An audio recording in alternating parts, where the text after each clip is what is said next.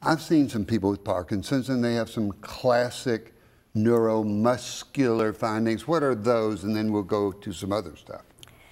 It's the motor findings is what we've talked about for years, and they are asymmetric tremor, a resting tremor in their lap, a rigidity, which is stiffness of the limbs, the arms and legs, and then bradykinesia, which is slowness. So they have a slowness of movement, and then postural instability. So they start getting some issues with balance early on when they make turns, when they're walking. What's characteristic of the tremor?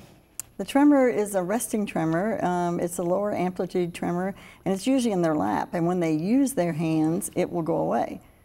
So you can reach and you can grab, but when you put your hands in your lap, the tremor starts going about this speed, somewhere in there? Yes. Is that why they call it a pill rolling tremor? Yes, it's because the old pharmacy thing was rolling pills, and it starts in the thumb. So a lot of times it'll just be a thumb tremor, and then it'll involve the thumb and first finger and start doing, that's why they got the pill rolling from, and then the whole hand becomes involved. And tell me about the muscle rigidity. What's characteristic of that? Does it mean you just can't move it good, or it's...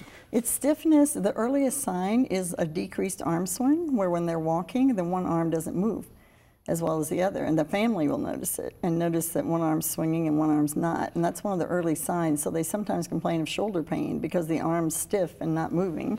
But it's also called cogwheel rigidity, because when we check them, it's like going through the cogs in a wheel. You see this movement, this ratcheting movement with stiffness. So it was called cogwheel rigidity.